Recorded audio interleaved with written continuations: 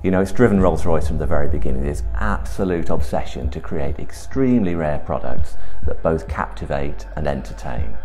And to create something new, you have to start over, and that's what the champagne chest is. It's champagne, but presented in a way that's quite unlike anything we've seen before.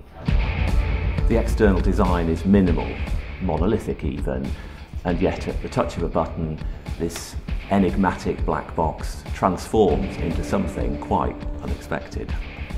Inside is a perfectly appointed champagne set for four, with an offering of flutes that draw parallels with a V12 engine.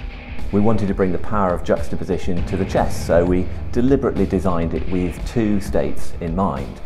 When it's closed, it's minimal, but when it opens with the secret button, it comes alive. There's a sense of theatre. It's rather like those old mechanical music boxes where engineers and designers conspired together to create a moment of wonder.